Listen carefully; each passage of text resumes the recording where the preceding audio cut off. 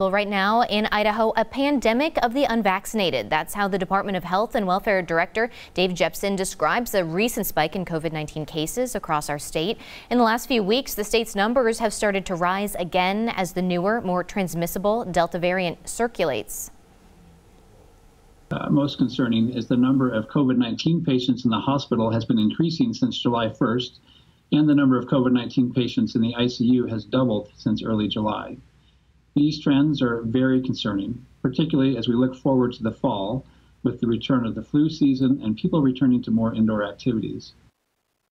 Most people being admitted to the hospital with COVID are unvaccinated. Doses are readily available, and you don't even need an appointment to get your free shot.